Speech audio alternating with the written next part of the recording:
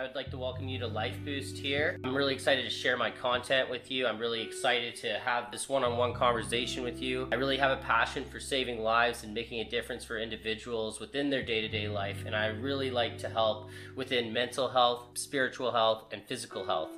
I like to focus on all of those different types of aspects. Today we're going to be talking about a man that has made a substantial impact on the world of mental health and the community within Toronto, Ontario, Canada. He's a leader of a movement that has been in the spotlight for very some time, and he is making an impact on those that are suffering from post-traumatic stress disorder, also known as PTSD, and it's very stigmatized in our society and within first responders throughout Canada, and it's been a very big issue. I really want to be able to try to make an impact. This man here, he solved international cases involving the importing and exporting of cocaine. He was in the forest and he investigated crimes such as money laundering, extortion, kidnapping, forcible confinement, mass murder, mutilations, human trafficking, weapons trafficking, nuclear weapons trafficking. This man has literally fucking done it all. This guy is a 23-year-old veteran of the Toronto Police Service in Toronto, Ontario, Canada.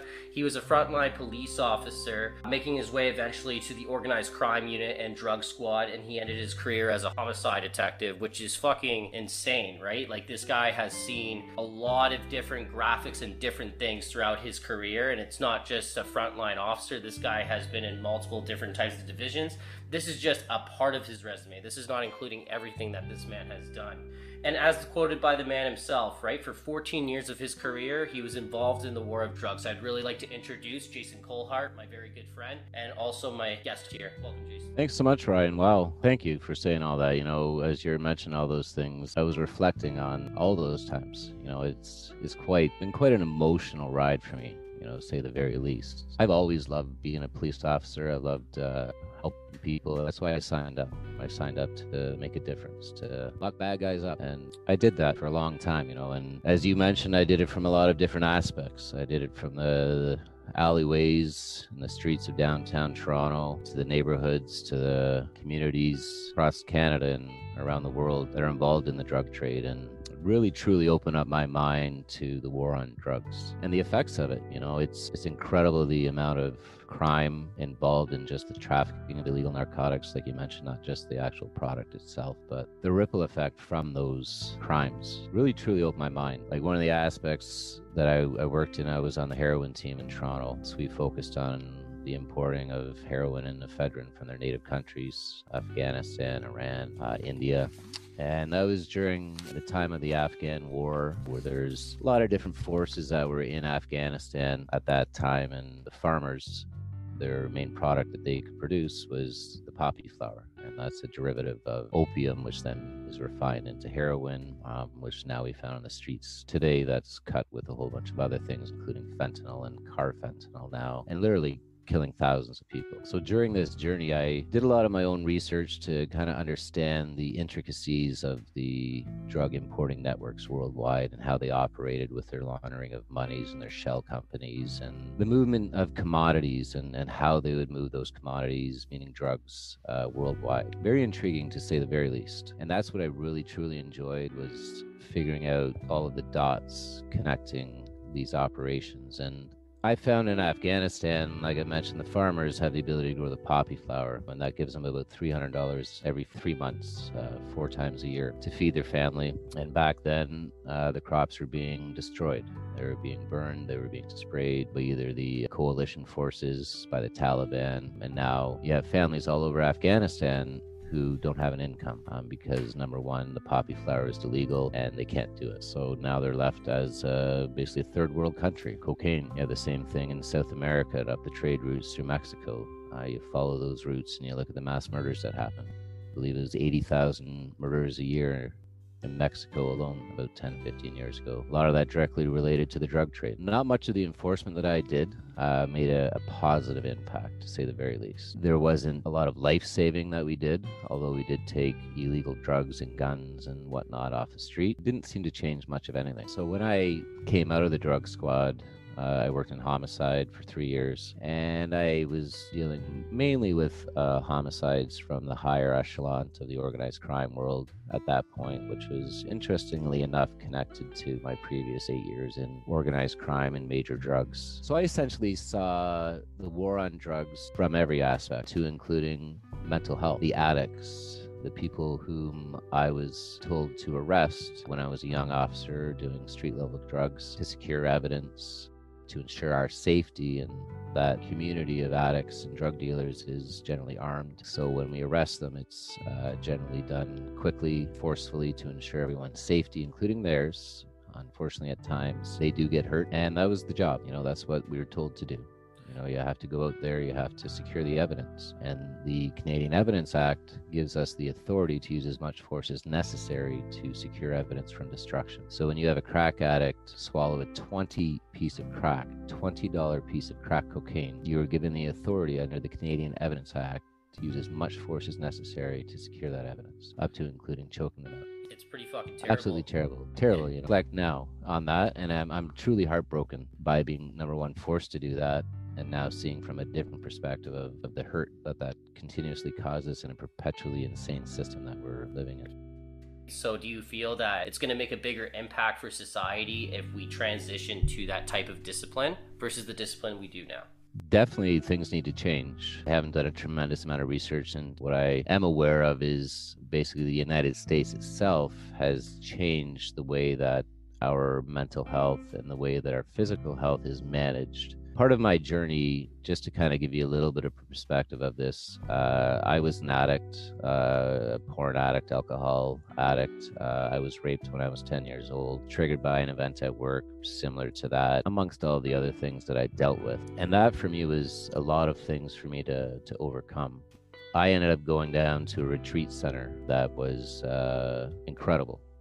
It has an 87% healing rate for anxiety, a 91% healing rate for depression, and I went down there and I was one of those statistics. I came back healed. I had a miraculous event, a supernatural event. In fact, what the doctors and the psychiatrists determined to be psychosis, bipolar, schizophrenia, open visions. It was very impactful. I was healed instantly. In a moment, I was lifted up into the cosmos. I was shown basically my life from the beginning to the end, the way I'm going now, and how I need to change directions. Kind of like the Scrooge story. I saw a trillion colors of light. I met a whole bunch of different old people. They told me stuff, and it was incredible. It really, truly blew my mind. And I went to the psychiatric unit as an outpatient, so I was under the care of psychiatrists prior to this experience, taking so many pills. I had taken over 12 different types of psychiatric medications over about a 5-year period. Last 3 years of my career with homicide, I was experiencing daily panic attacks, waking up every morning with in my chest, and then I just expand. I start to convulse, throw up, sweat, and driving to work in my pretty suit, and I got a cup to throw up in, a cup of water and a tea towel over my suit, get into work and wash my face and go in, and everything's fine. Like nobody had any clue about what was happening with me. When did you realize there was an issue with your mental and physical health? Like when was the time when you were in this position, you just said, I couldn't handle it any longer? That was May 2017. That was after 3 years in homicide. Homicide wasn't really what triggered. There were the events from my time in organized crime, dealing with the things that I dealt with. That was a moment that I booked off sick. And I just said, I can't do this anymore. And then the following, so that was May 2017. So May, June, July, August, September, October, November, 6 months had passed. And I was given a psychologist, but that was it. Medicated. I was having thoughts of suicide. I had made intricate plans to actually end my life. I have 3 daughters who are 18, 15, and 13 now. Basically, that's when I went down to this retreat center. After almost opening up the door, going up the highway, put myself into a coma because I didn't want to continually experience the shocks and the depression and the lack of any emotion at all. I was numb. I felt like a dial tone. And it was torture. Like I remember saying to my friends, if you want to torture the ISIS people, give them PTSD. Like this is absolutely terrible what I'm going through. I kill myself on a regular basis. And that's a problem, you know. And finally, I went down to this retreat center. And my original request, when I was originally asked to go, I said no, because it had to do with Jesus. And I'm a detective. I only believe in what I can see, feel, hear, and touch. So I said thanks anyways. And that's when I had my hand on the car door and almost opened it up to, you know. And then I thought, all right, whatever, you know, I gotta do something. Take me to this place. He said it has a success rate of 87%, 91, sure, whatever. So I went down there and I actually learned. I learned about the true cause and effect of our injuries. I learned about why. I learned how to release. I learned how to recognize. I learned how to forgive. I learned how to love. I learned what love was. Learned about healing, you know, and it really truly blew my mind, the way that this information was presented to me. And as a skeptic in what I used to call religion, what I now call the truth, was incredible. Like, one of the first things that the doctor said, and I say doctor because he used to be a medical doctor, and he was giving out prescriptions all kind, and decided I'm not really helping people. So he grew up in a Christian household. His dad was a pastor, and he was a nice guy. So he left the whole ministry and turned his back on that. So then he went back and he started to do a lot of research, actually. He started to do a lot of research into the cause and effect of our injuries. And he found, you know, certain things are caused by what we do and what we experience in our life, and also from our generation. Cancers are passed down, heart disease is passed down, mental health is passed down, et cetera, et cetera, et cetera. And he wanted to figure out why. And he ended up figuring out over 80% of these illnesses and why they enter our bodies. And they are generationally passed on, such as cancers in women. So breast cancer in women in the left breast, environmental impactors aside, suggest and have been proven to be related to anger, resentment, unforgiveness, and rage towards a female blood relative in that person's life. The right side is a male or a non-blood relative. Again, environmental impactors aside, what you eat, what you sit around, your environment also contributes to us, because we're a triune being, we're a spiritual being made up of a soul, which is our mind, will, and emotions, and we live in a motorhome, which is our body. So we have to filter and fuel all three areas properly in order to be in perfect optimal health. And it's hard. So, and I kind of get taken off track sometimes. So yeah. Oh, no, it's okay. I just didn't want to interrupt you. You're saying a lot of great content. Yeah. So at this place that I went to is called Be in Health, and it's a program called For My Life. It began to make sense to me, and I was like reflecting on other people in my life that had different injuries, such as eczema. And eczema, for example, he gave an example of a mother and a father who brought their 10-month-old baby to him and had eczema over 90% of his face. And the pastor, former doctor, said to the mom and dad, which one of the two of you didn't want to have this baby? And the mom said, well, I guess that was me. I wanted to have a girl, not a boy. And the doctor says, well, your boy became aware of that as soon as you became aware of their sex. You rejected him. You probably haven't nurtured him properly. And that's why this is happening. So he said to them, I want you to go home. I want you to stop this behavior. I want you to love that boy like you should have. You're probably not breastfeeding it. No, use on formula. Start breastfeeding that boy and say this prayer of repentance that you're sorry. You're going to change your ways. You're going to do better. And then 2 months later, the boy's face is clear of eczema. And I reflected on other people in my life and known their upbringing, whether they were an unwanted child or not loved properly as a child. And you look at their physical state and they have eczema, they have psoriasis. The other thing that he's proven is that asthma and respiratory illnesses are related to the fear of abandonment or being abandoned. So think about being 6 years old and your parents take you and they throw you in the forest. At nighttime, they run away. How does your respiratory system change? So if you're in a constant state of fear of being abandoned, you're going to have a respiratory illness. So now we have COVID-related respiratory illnesses because people are left alone in the hospital without their grandkids and sons and daughters coming to see them. They've been abandoned, you know, and when you begin to understand the true cause and effect, you can reverse these things. You can start recognizing where you've gone wrong, where family members have gone wrong, and even in treating you terribly at times. What I began to recognize is something that I used to say to bad guys on a physical level was, you're not a bad person, you've just done a bad thing. And that's really true. Because if you look at murder, there have been a few murderers out there who have been deemed not clinically sane to go to trial, so they don't go to jail. I would actually submit that every single suicide and every single homicide is a result of a mental illness, period. You're not in a sane frame of mind when you're committing murder. Even if you're in self-defense, you're not in a sane frame of mind. And it was very explosive, the education that I had. Came back from there, had that supernatural experience, and then explained to the psychiatrist during an outpatient appointment that I had met God. I was healed. I didn't need the medication anymore. We got into an argument.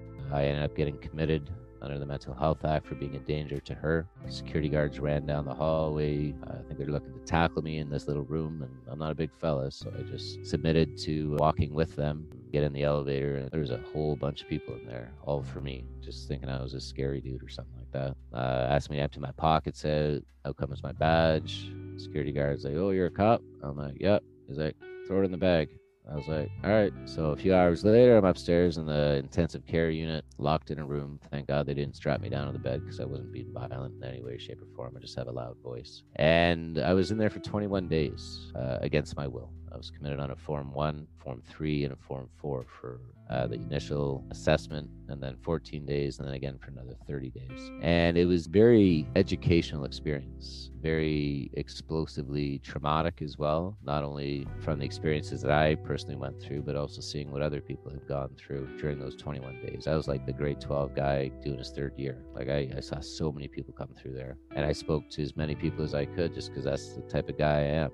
I got in trouble at times speaking to people. I stopped my roommate from slitting his wrist with a shank that he made from a cookie tin. I was told that I'm not a police officer in there, and I was deemed to be in possession of a knife the next day, and that was part of my 14-day committal because the doctor read what he read and misinterpreted the events. What other physical symptoms did you experience in the jail? Sorry, not in the jail, but like in the mental health institution. Like, what did you experience in that area? Yeah, as an inmate in that mental health area, that's a good term, I wanted to jump through the window. So they gave me a medication called Seroquel. Okay. And I was, the first night I took it, I remember having tremendous nightmares. And I was calculating how thick the window was going out onto Simcoe Street towards the clock tower, the digital clock there, because I was going to jump through it. Like I was just going out of my mind. And I went down to the nurse's station because I figured I'm not really heavy enough to get through both windows. I'd probably just bounce off it like I did at that search warrant door.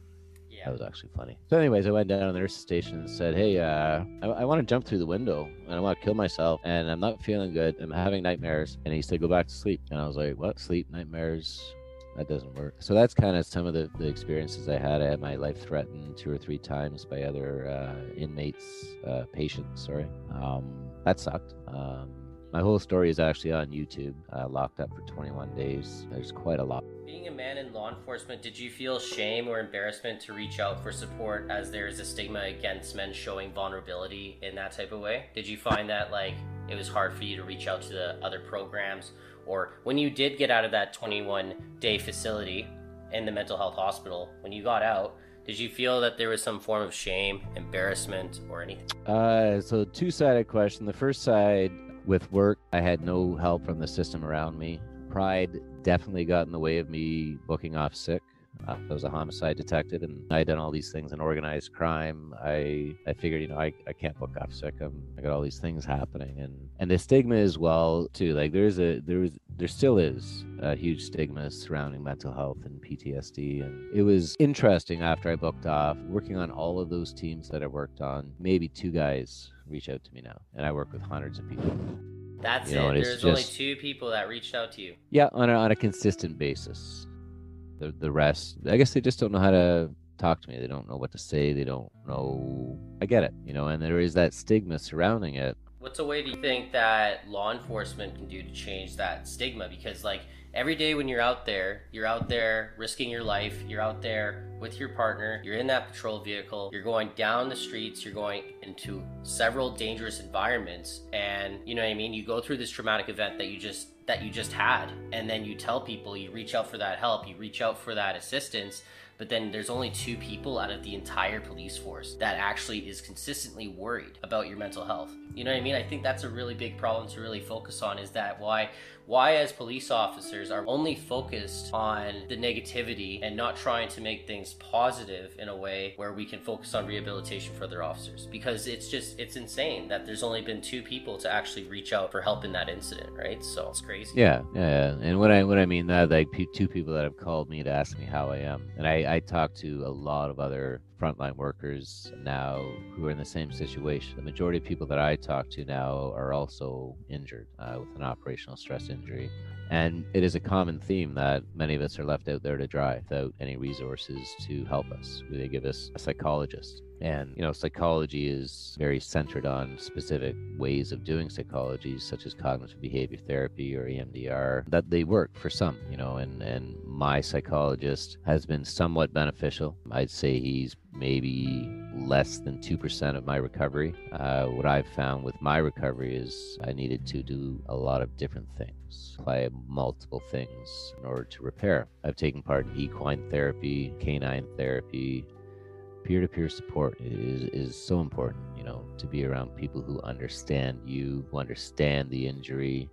And going back to your question about how do you change that environment at work, you have somebody in that car beside you who has been there, who has been in that hole. So when you go to your partner and you don't get locked up, you don't go to the hospital, you don't get charged, you get taken to a safe environment where we can help you, where we can give you proper resources, we can give you options. Art therapy has been a huge part of my recovery in every aspect: music, woodworking, painting, journaling, and I could go on. It's incredible the things you could reach out to. The elements of nature have helped me. Ecotherapy, meditation, prayer, reflection, so many different aspects to peel back the layers of hurt, because we're not just injured because of one thing. We might suspect it's one thing, but that one thing is an injury that is triggered from another thing, and it could be a big family tree of triggers. I know for me it was. I had to put together a traumatic timeline to bring out all of the traumatic experiences in my life going back to birth. And it was a difficult journey, and it's a necessary journey to go through. The ability to prevent these things from happening to begin with is where we should actually be starting, by educating people about the things you might experience when you're at work. We see it on TV. We see what the first responders go through. We know that. But when you experience it in real life, when your finger's on that trigger and you're just about to take somebody's life, but you don't, that has an emotional response, unless you're a psychopath, which unfortunately a lot of the services kind of train you to be that way, to be a robot, to just put the uniform on, do your job, go call to call. What's wrong? You got sour belly, or this is your job? Was that a stinky one? You didn't like that last sudden death? You didn't like the back of that guy's face not being where it's supposed to be? What about the neck, when they hang? We didn't like that? What's wrong with you? Come on, let's go drink. Oh, okay, I guess that's what we do. And you just continuously call after call after call. You put these thoughts and emotions, which you're not allowed to experience, onto what I call a rock. You throw it in your backpack, and they just keep going in, call after call, experience after experience. They just keep adding it and adding it and adding it. Yeah. And it gets much more worse, right? And right. The police force is not really doing anything in regards to help and assistance in regards to that. After going through these experiences one after another, right, they don't really give you that much time or delay, because you have so many other files that you have to work on, right? And not at all. And for example, Ryan, I'll tell you a prime example of a fellow I was talking to last week, first responder from Alberta, Jasper. So a few years ago, he's involved in the bus rollover. Remember that happened, the busload of people that rolled down the hill, and it was catastrophic. A lot of people lost their lives. And he and I believe it was 6 or 8 other police officers, 6 I believe, were alone for 2.5 hours waiting for paramedics, fire, other assistants to arrive. They're police officers. They get a badge on their shoulder that says first aid. That's it. They got first aid kits, they got warming blankets. That's it. That's all. Next day, what do you think happened with them? They went to work. That blew my freaking mind. And it doesn't actually surprise me, because you look at a Yonge Street shooting, you look at the van attacks, you look at whatever event you want to look at, they're there the next day. Some just because they get up and say, fuck it, I'm going in, I'm a tough guy, I got a badge, this is my job, I'm sorry that happened, blah, blah, blah. And others just because they're expected to, and others because, where do I go from here? I'm part of this team, and, we did this thing, and you got to be together. One of the experiences that I had as a homicide cop is we were looking for a bad guy, and we sent out a bunch of teams and intelligence and plainclothes and in gang units and stuff to find our fella. And they found him down in the entertainment district one night, and they ended up trying to arrest him. It ended up in a big shootout. He gets killed. One of the cops gets shot in the holster. The video is actually online, CTV News. Quasi Skeen Peters, the suspect's name. Dash cam cut the entire thing. There was at least 12 officers involved in that interaction. One of them killed him, obviously. They all got injured from that incident. They didn't get the proper resources to repair from it, although a few of them are back at work right now. And there's a number of those people that I've talked to on my network involved at work with things, and the diffusing and the debriefing sessions are required, and they happen. However, the environment isn't there for people to openly and honestly feel their emotions because of the judgment, and also because the fear of losing stature, losing your position, being judged. And it's a tough environment to work in. But what we see right now is that there are so many people out there that are injured from PTSD that they're not at work. They're working to half capacity. They're alcoholics while they're police officers. That's not a good thing, and now what we have is in Toronto, I believe we have at least 500 members of the Toronto Police Service that are currently not at work. And I believe it's higher than that. And there are people who are at work who they call the walking wounded, physically or mentally injured. They put them in what unfortunately is called the cabbage patch, which is just a room that they do filing and paperwork in. So when I started as a police officer in 1996, we had 25 to 30 officers show up per shift. When I was a sergeant in 22 Division in 2008, one night I put out 6 officers in the entire 22 Division, and that's a massive division. And how big would you estimate that size is so that people could understand, like, how big is that environment? Like around like 15 kilometers, you'd say? Oh, no. It's like in Toronto, it's from the 401 down to the lake, from the 427 over to Parklawn area. So it's a massive, like, to get from one area corner to the other, it could take up to 20 minutes of lights and sirens in that division. So if I have 6 officers on the road, we have a traffic accident, all of a sudden we got 3-4 cars doing traffic points. Now we have a domestic, I got 2 officers there. Now we got an armed robbery in progress or a home invasion in progress. We got to call other divisions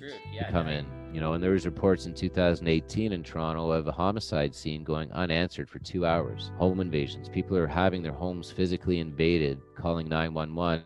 The cops show up an hour, 2, 3 later, and they're like, hi, not their fault. There's only 6 of them on the road. So they get stressed out. So next week, you got 5 on the road. And now we have what we have right now, which is people shooting people killing people, drug dealers everywhere.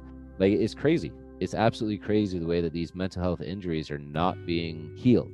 And then you have officers who are injured, and they're out there and they're beating people up because they're angry, because they're drunk, because they're hurt. Yeah, because they're hurt on the inside and they have no other way to actually fix it. They have no way to actually create a solution problem. So then they go out there and then they use the powers that they have as a police officer to put it into their own hands. And I really do think... nobody on the job, actually, I just want to conclude that with this. No police officer that I have kind of come in contact with gets on the job to hurt people. I don't think anyone that I know of signed up to be a police officer to hurt people, to kill people at all. And the system surrounding them, it can really change who they are, because the 100%. Thing is, if they're gonna, you have these guys that are applying to the police service, you already know how hard nowadays it is to be a cop. You have to go through several processes to be a cop in Canada. The issue is that we have a lot of these cookie cutters, There's a lot of people that get into the system and, they don't have that life experience. They don't really have the same experience as a lot of individuals within society, right? They're very, the process within itself is very cookie cut, meaning that,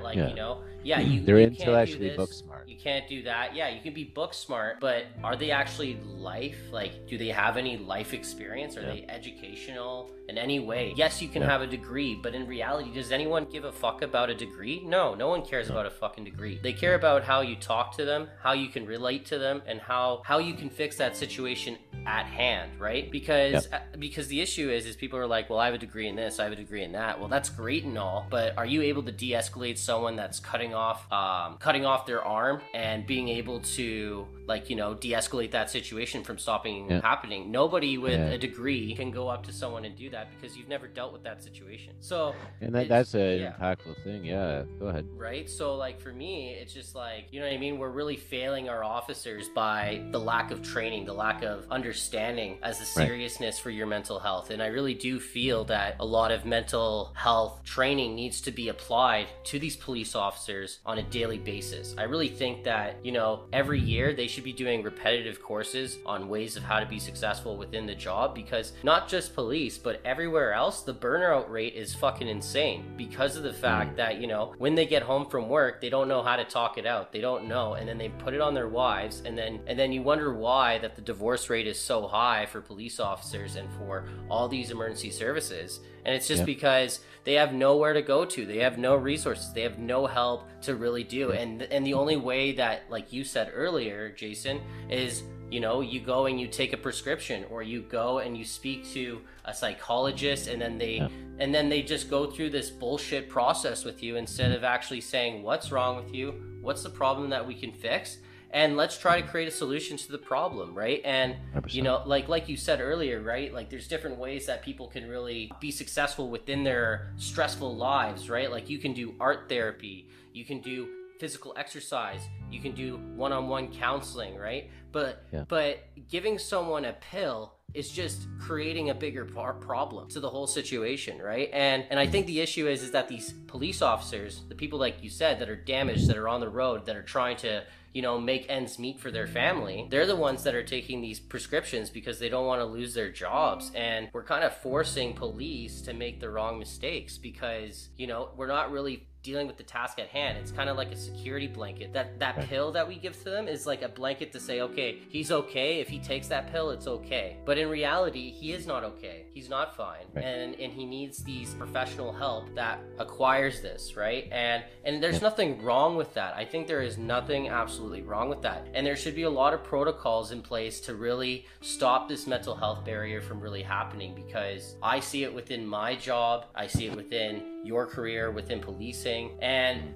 for mental health all around. Like, firefighters and ambulance and police and all those industries go through so much shit that, you know, they really need to take that step back and really reassess themselves and really understand that, you know, I got to focus on me, and I can't really focus on that right now. I got to focus on me because my main goal is that I got to love myself. And like, going back to what you were saying earlier too, right, is that there's people that hate themselves, right? There's people that are really attack who they are. They attack their character. They attack who they are because of their past experiences and the environment that they're in. But when they were first hired as a cop, they were working at a very decent job probably. They were working towards a career within policing. They were in a positive environment. But then once you put on that badge and once you put on that uniform, and when you get into the actual job and it's hands-on, it always looks greener on the other side. You know what I mean? It always looks greener, being like, yeah, you know what? It's sick. He's got a uniform, he's got a badge, and he's got a sick career. He has a lot of diversity within the role. I'm super excited, right? But like, it's just, what else does the police need to offer? And that's the question that is a big issue because of budgeting, obviously, finances, and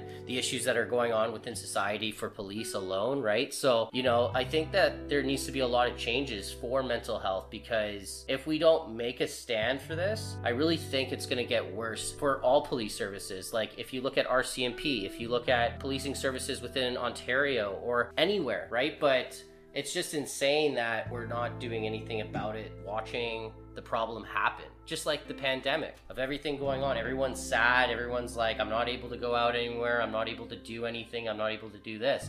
And people are just following whatever the government is asking them to do.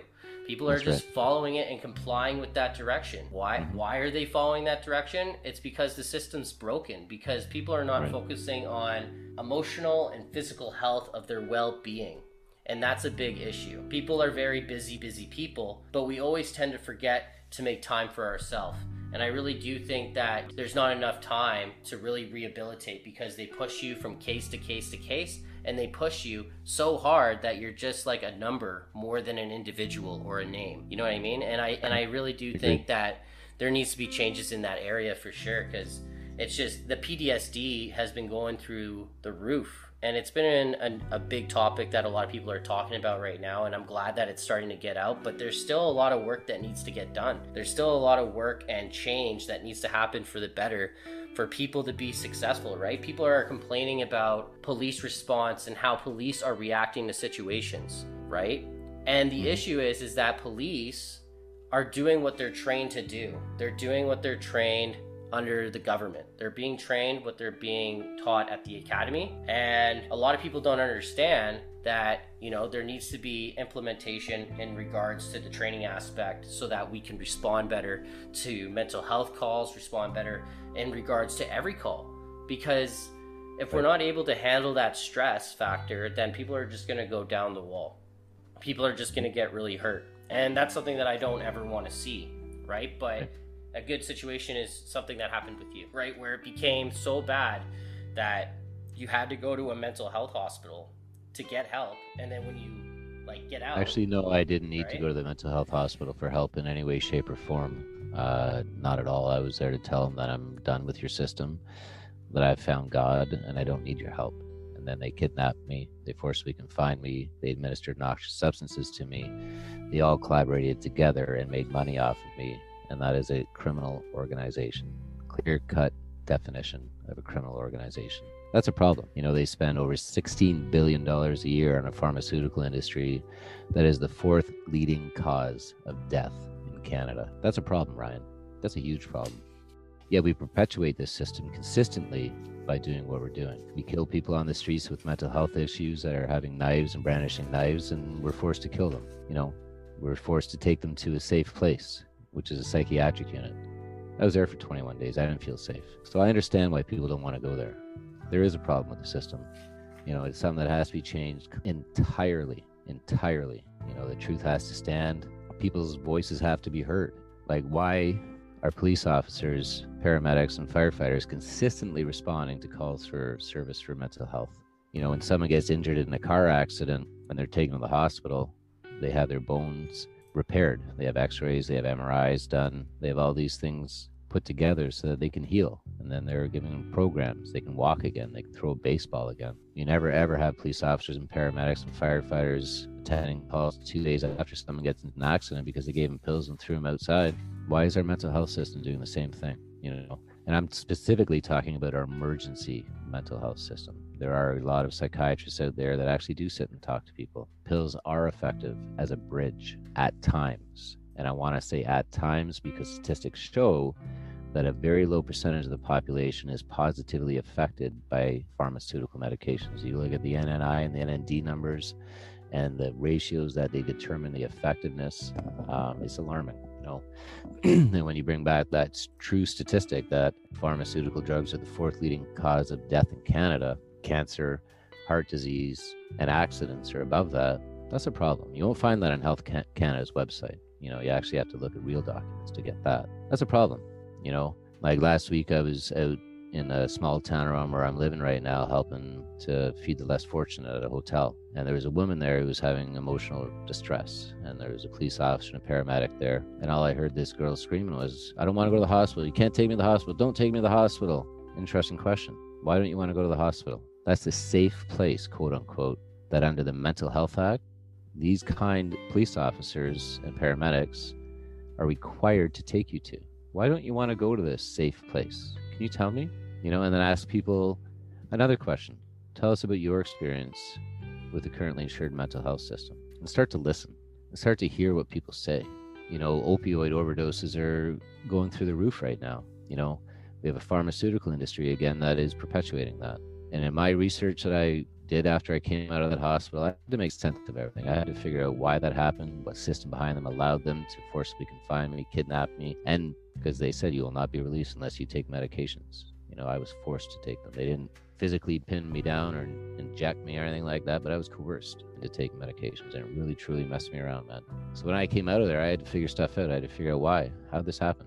So through my research, I went back a long way. I went back and found out legislation that was introduced in 1914 by a fellow by the name of Harry J. Ainslinger, and he introduced the Harrison Act of 1914. That made the poppy flower and the cocoa leaf illegal, which we now call opium and heroin and cocaine, which are deadly substances, the heroin and the cocaine for sure, you know, in their chemical format. I've done quantitative analysis on heroin. At best, you're looking at 15%.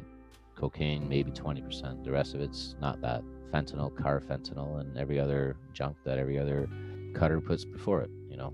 And then in 1918, the first diagnostic symptom manual comes out in that basically tells us about our psychiatric illnesses, quote unquote, such as psychosis, dreams and visions that I had on December the 11th, 2017, schizophrenia, words outside of my head from God, that was weird. All of these different things that I experienced are in the diagnostic symptom manual. Is psychosis bad when you're chopping somebody's head off? Yeah. Is psychosis bad when you're floating in the clouds with Jesus and healing and being taken back to your traumatic event to break your soul ties and to reassociate yourself and to see that traumatic event from a different perspective, not that narrow-lensed focus that you were involved in at that point? And that's where I get my forgiveness from. That's cool, man. That works for me. But apparently they don't want us to do these things, because if we allow ourselves to self-heal the way I have, all of a sudden you're not spending thousands, I'd say probably tens, if not hundreds of thousands of dollars they spent on me and my quote-unquote health care through the pharmaceutical industries and all the specialists that they sent me to, trying to address the physical symptoms of my underlying operational stress injuries. It's absolutely incredible to me to find this research out. And then in 1930s, Henry Ford made and fueled vehicles using hemp, otherwise known as marijuana, the other side of it. In 1937, the U.S. government brought in the Marijuana Tax Act, which made marijuana a scheduled substance, meaning it had no medicinal value, basically crushed the marijuana. So now we have a pharmaceutical industry that mimics opioids, cocaine, and other effects of marijuana. And we have concrete industry, we have a pharmaceutical industry, we have an oil industry that, from my perspective, has a lot of organized crime involved in all of those industries. We also have an illegal drug trade of the poppy flower and the cocoa leaf. Cocoa leaf was chewed in ancient times to subside hunger and increase energy, build the pyramids perhaps. The poppy flower has seeds, sap, and leaves used for surgeries, for sedation. Now we're mimicking those things. And look at the overdoses we have from synthetic opioids now.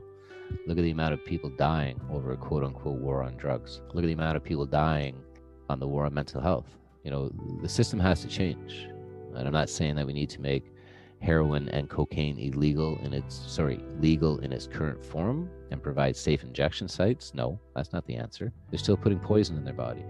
God gave us the poppy flower, God gave us the cocoa leaf, God gave us the marijuana plant for a reason. For example, you look at marijuana, we were given 20 plants, historically speaking, going back to ancient times. We have over 5,000 strains of marijuana available to us right now. 4,980 of them are made for profit, made by man.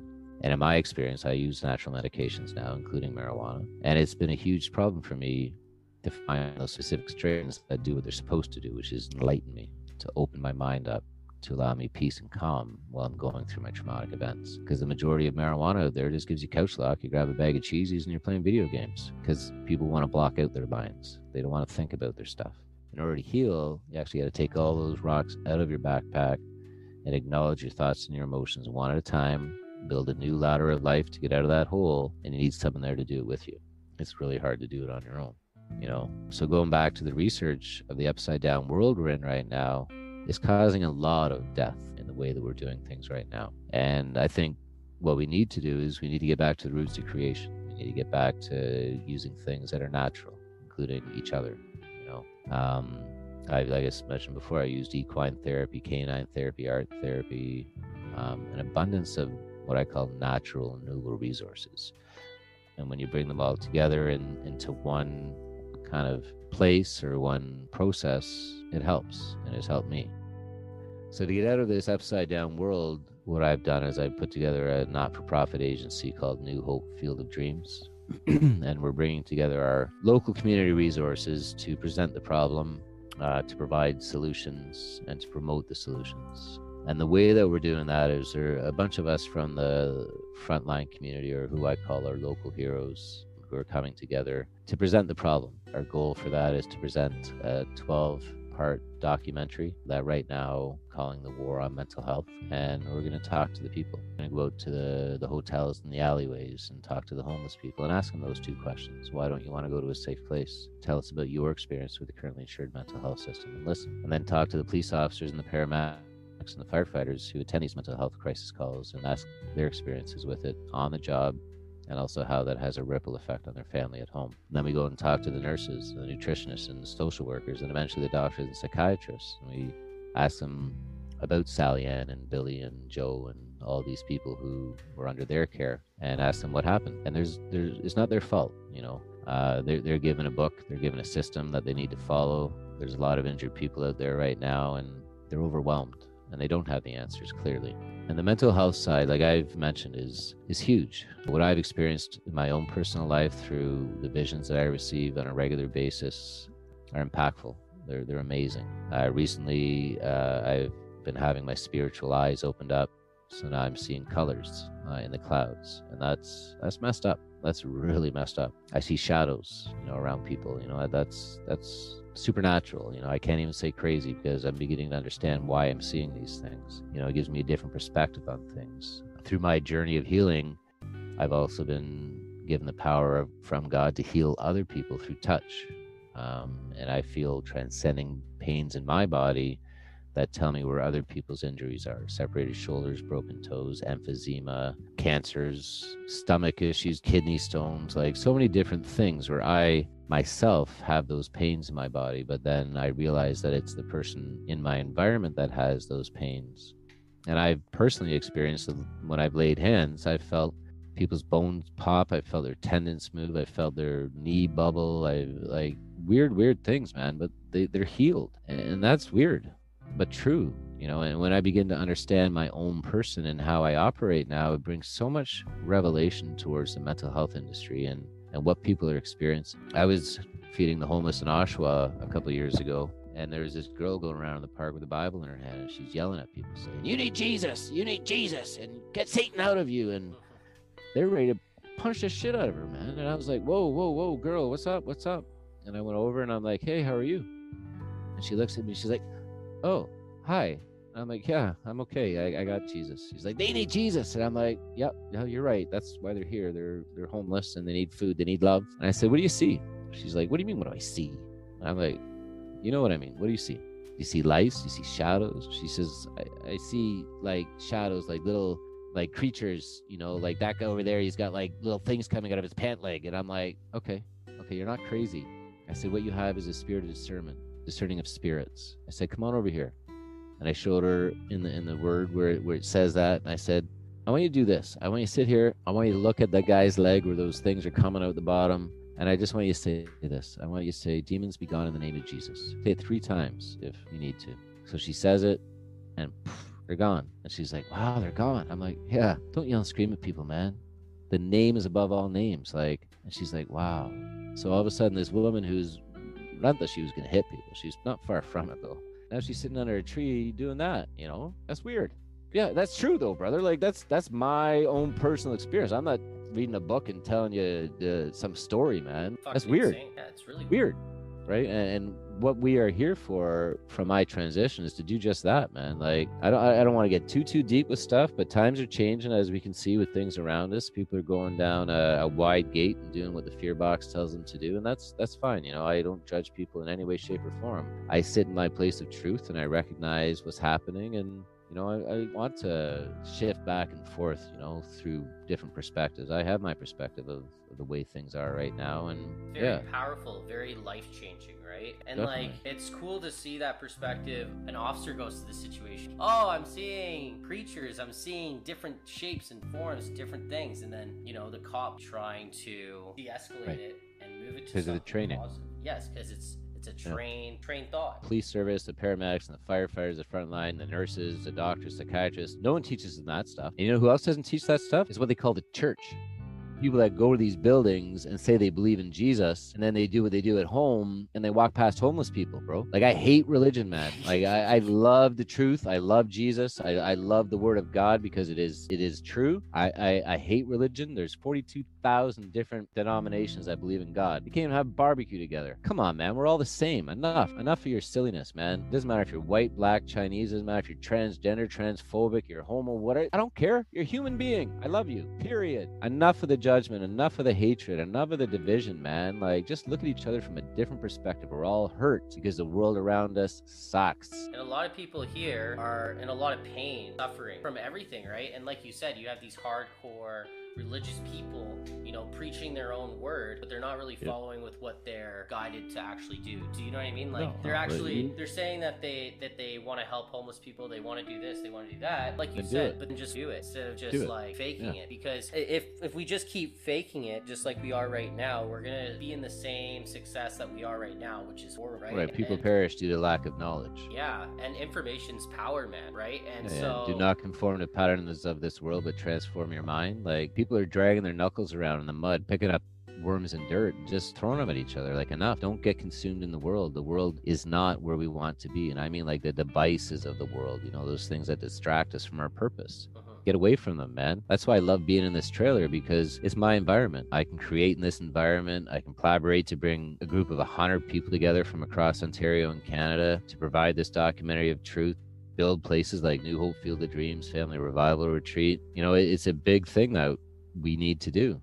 And those who want to will. Those that don't want to can do what they need to do. And that's cool. No judgment. We know we just got out of a pandemic pretty much, right? This term that I'm going to be saying is called social pandemic. So it's basically meaning that, like, COVID issue that we're dealing with, it's the social aspect of society. And that's kind of what I mean by social pandemic. Meaning that, like, there's so many issues within society that if we don't fix it over time, it's going to lead to a lot of dangers for a lot of individuals. And it's going to lead to a lot of problems. And I really do think right now there is a social pandemic in society for first responders. And I think that there's a social pandemic for people that are suffering from mental health, and people are just saying, we have these services to provide for you. We have this, we have that. But what happens if there's a person genuinely wants to try to make a difference for people? It's in an institution. It's not actually like face to face compared to like what you're offering in your organization, right? It's crazy that, police services and other areas that are involved in law enforcement and first response doesn't apply some of these methods as ways to rehabilitate versus going to these other mental health facilities. Yeah, and it's just the books that they read. And it's just the instructions that they're given. Like, when I was the beginning of,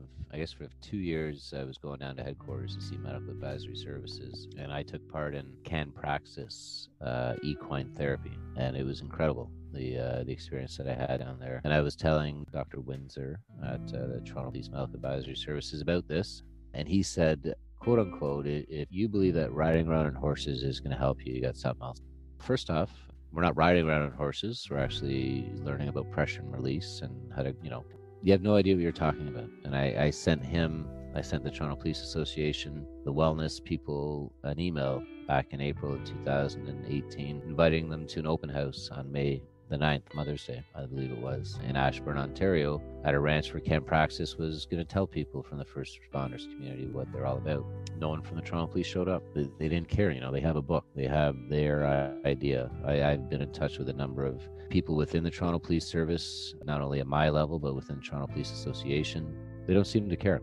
They have their own interests at mind. I would say that the Toronto Police Service itself is a very fractured and splintered organization when it comes to dealing with their members' mental health. One hand doesn't know what the other hand is doing. They don't communicate together. They don't collaborate together. And that's a problem. From my perspective, and what we're building these retreats across Canada for, is when a frontline worker, or who I call a local hero, becomes aware of an injury, whether it's a catastrophic event at work or a cumulation of a number of injuries, and they present to their supervisor that they're hurt or injured. At this point in the Police Services Act, a medically trained doctor who would book them off sick immediately. They would be met by a trauma-trained psychologist and a team of peer-to-peer support helpers who would basically take them to a safe environment like New Hope Field of Dreams. They would invite their family to come and be part of the process. They would be triaged properly. They would be given a safe and comfortable environment to stay if they wished. They would be provided with a multitude of resources and options, and we would self-tailor the program towards them and their family, and they would be assigned somebody who is their mentor, their partner, their sponsor, whatever you want to call it, through the entire process. So at any time, at any moment you have an issue, you can call somebody and they will answer the phone. And that's what needs to happen. This is the real changes that needs to happen, though, because we can keep sending people home and contemplate their thoughts, right? But by you creating this program and by you creating this organization, it's going to be life-changing for a lot of people. Right. And I do think that people that are first responders need more programs like this where and it's also the interactive ones. So looking with the Peterborough Police Service, for example, in the Court of the Lakes Police Service, starting pilot projects with them next year, where their teams would come up for a day or maybe a couple of days at various points to basically unwind.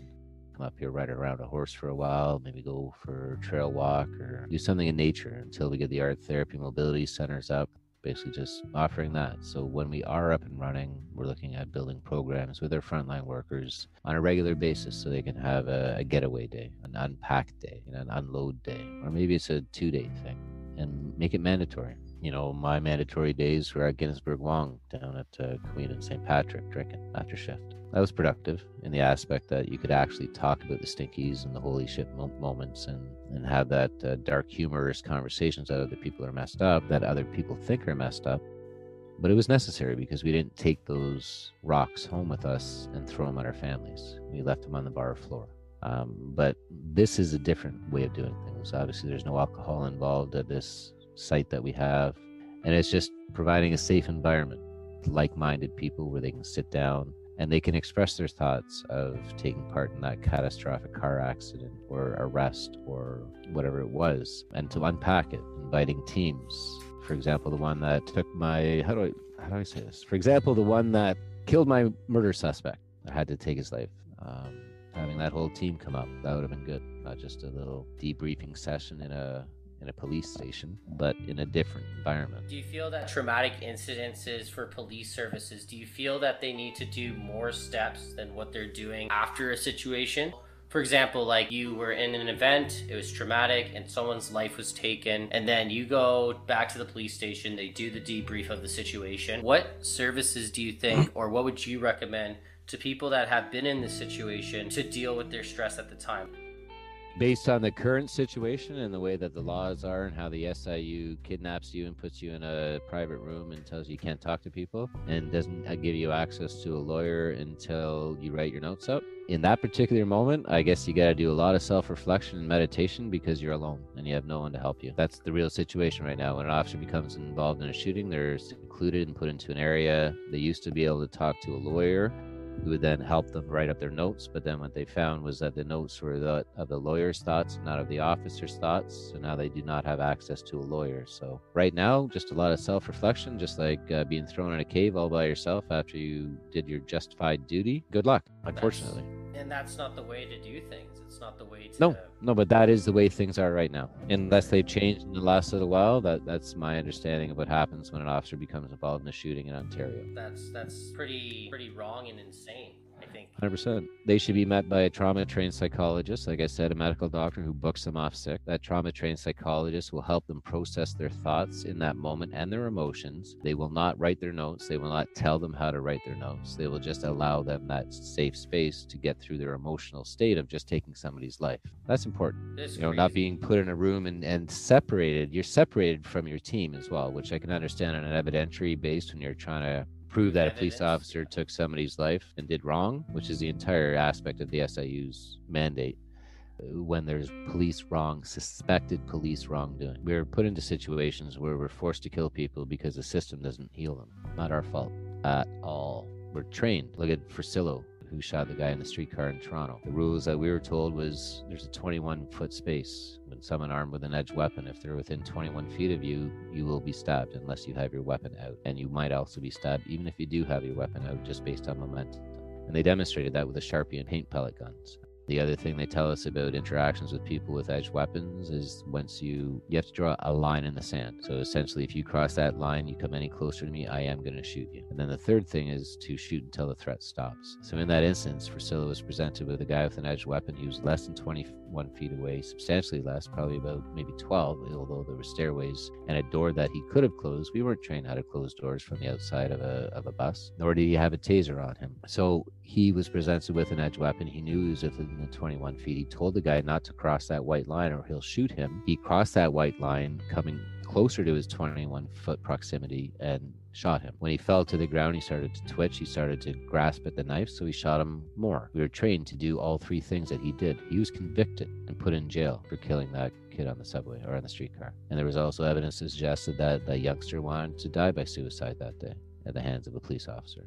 That's a problem when your training puts you in jail. I've been in situations where I've been given a Form 1 to enforce, which is an admission to the mental health unit. So I have the authority under the Mental Health Act to use as much force as necessary because I have this piece of paper issued by a doctor to say bring her in. I had one where I was wrestling with a 90-year-old woman, put her in handcuffs, brother. I was like 3 seconds into that. I'm like, fuck am I doing? Why am I wrestling with my great-grandmother, my grandmother? Why am I doing this? She did end up coming with me. Like, it was just incredible, the situations that were put in and the law that we're told to do. And it's really wrong that we're put into this position and that, there's people that are suffering from this on a daily basis, not just from you, but it's upon millions of people 100%. that are in this situation, right? Where you're trained to do something that's right from wrong. You think that it's right, so you do it. The training behind it and the understanding on how to deal with certain situations, they make it sound like you're not human. They make it sound like, right. that it's you're not like human. Said, like robotic. Robotic.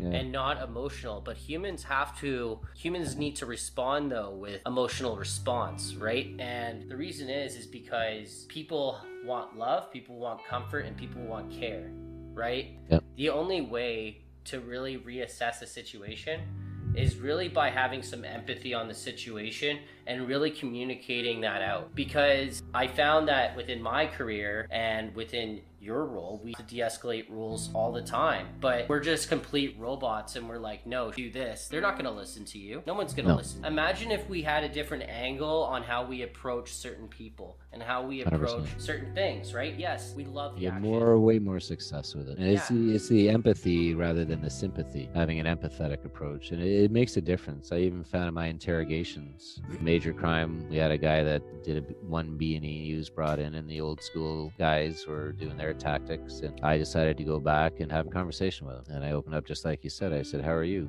What happened? Why are you here? Tell me about yourself. And not all of a sudden, but he just said to me, I'm smoking $2,000 worth of crack a day. I lost my daughter. She's out here. I'm homeless, blah, blah, blah. He ended up confessing to over 100 B&Es, and that was for his benefit because he was able to do his time in BC to be closer to his daughter. But rather than, just doing old school policing, have a conversation with somebody, and that's what I've found. Like, I've been in front of girl guys and scouts and stuff like that in my uniform, and have my gun and my taser and my stick and my handcuffs and all this stuff. I say to the group of kids, what do you think is my most powerful weapon that you see right here? And of course the boys say the gun and the girls say the stick and the taser. And I said, no, I said this and this. I said, I've never shot anybody. I've never tased anybody. I've never hit anyone with my stick. I've never pepper sprayed anybody, ever. This is what's got me out of my situation. So I'm 5'7", 150 pounds at best, maybe 160 when I got some meat on me, but I can't fight 300-pound fellas. And I honestly have never used any of those weapons. I pointed them at people, but I've never deployed them, And it's so true when you get into a situation, especially in an undercover capacity, when you don't have those tools with you, you're left with nothing but that, your brain and your mouth, to get yourself out of some very dire situations. So it's important to have, and a lot of people, like you said, just sympathize with people as opposed to empathize. When the empathy is where you make that connection, where you can actually make a difference in someone's life rather than just the fact. We are rushed because there's only so many officers on the street. I just need the facts. I gotta go. I just need the facts. I gotta go. I'm sorry that this happened. I need the facts. I gotta go. Here's victim services. Here's this. Here's that. Not that we're supposed to be social workers, although I was probably more of a social worker when I was a cop than I was an enforcement guy, because I just like to talk to people, and to try to help, not just jack them up with a Form 9 for having a joint in their pocket or something like that, but talk to them. And be real with them and explain why they did something wrong instead of just hitting them with the book. Because if you hit them with the book, yes, I understand that there's some people that deserve to be in the system. I'm not saying that they don't. I'm definitely think that there should be a system in place, but empathize on the whole situation, because dealing in the world of law enforcement, you have to have an understanding on how to calm someone down. I think people really need to understand that if you come through an empathizing point of view, a lot of our conflicts, a lot of these shootings, and a lot of these overdoses wouldn't be happening. And a lot of the time is that people that are in these situations in the first place tend to have a bad environmental background in the first place, like we talked about earlier. You know what I mean? They're in a crack house with their mom. He's 18 years old, and the only thing he's been doing for the last 12 years is smoking meth with his mom and dad. They're in the basement, and then he's outside having a joint. Even though it's illegal to smoke it in a public place, you know, they still act the same as if this guy was, you know, shooting a gun or had a gun in their possession, right? But the thing is that maybe if you approach it in a different situation and you actually deal with the problem head on and you try to actually take in what they say and create positive impact, I think that a lot of people wouldn't be in the same position that we're in today, you know? And that starts with our doctors. And that starts with doctors, that starts with psychiatry, that starts with everything, right? We shouldn't, as first responders, be responsible for dealing with people's emotional situations. We should be dealing with robberies, we should be dealing with thefts, we should be dealing with violent crimes, and they should lessen once the doctors actually begin to talk to people and provide the proper resources to help people. Yeah, and I definitely think you're spot on about that, right? In our society today, like, what would you recommend for someone that's in the emergency services, right? If they ever come through these problems or these issues, how do you, like, what type of therapy would you suggest them to do? Like, yes, call a friend if they need help. Reach out and phone to friends and family. Try to do meditation. Try to do all these other things. But what would you recommend to somebody that would be suffering the same emotions that you went through as an officer? Because you were so good, right? Like, you really cared about the community and you made an impact for society, and then, you know, PTSD came down the road. You know, that's what ended the career because of the fact of so much stress and so much buildup of all the things that we're just talking about, right? But imagine if we can cut all of that in half by just, like, you know, making a great impact for society by providing ways for them to do therapy and a way for them to actually rehabilitate properly. A lot of people now don't get that one-on-one time with the therapist. A lot of people don't get that one-on-one growing time because of their environment, right? So what would you recommend to them? To the people that are, like, suffering right now, what would you recommend them to do? My experience is generally people like myself can provide a lot more depth of education about recovery than someone who's read a book or taken some courses or gotten some sort of a degree. It's very important to have a trauma-trained psychologist or psychotherapist or a practitioner who knows about specific things that we go through. Yeah, you know, it is pretty limited right now with where you can go, and it also depends on your profession and what coverage you have. There are a number of not-for-profit and charitable organizations out there that do offer programs, like Hand Praxis is one of them, the horse equine therapy. Wounded Warriors is another one. They do have some very effective programs. Badge of Life Canada.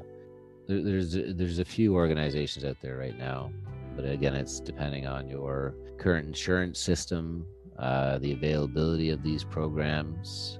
And it all goes back down to money. It all goes back down to organizations too, right? Right. So you mentioned earlier about the funding of stuff and the money and whatnot.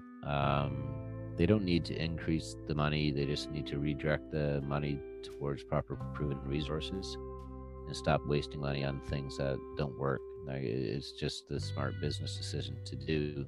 Maybe you just need someone that has a business degree somewhere in the world to actually do this. And obviously I'm being a little bit facetious because they're just blind to the truth. Any normal business manager could see that what they're doing right now is not actually working, other than the fact that it's a billion-dollar industry that people drive around in fancy cars and have big houses because of pills.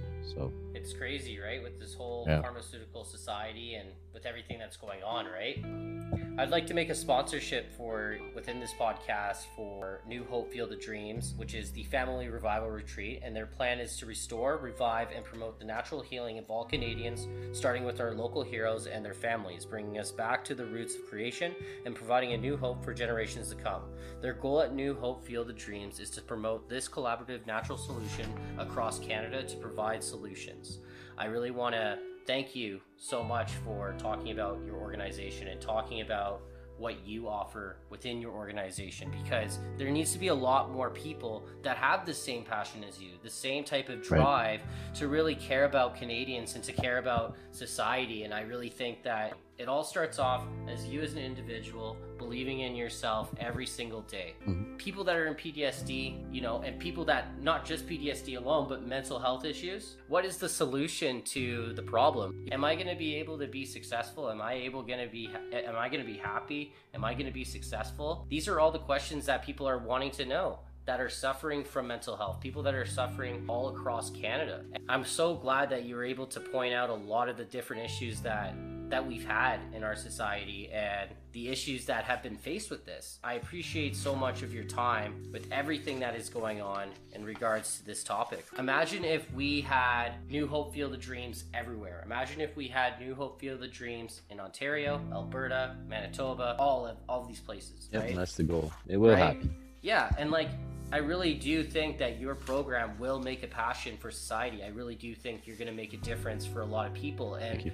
And people are going to make change. People are going to make differences because of you. And I really do appreciate you explaining about your organization and about who you are, right? It's just so special. Right. And yeah, it is. I just really want to say that you've been an inspiration for myself, and I've looked up to you for many years. Truly believe you are going to make a great impact and change within Canada.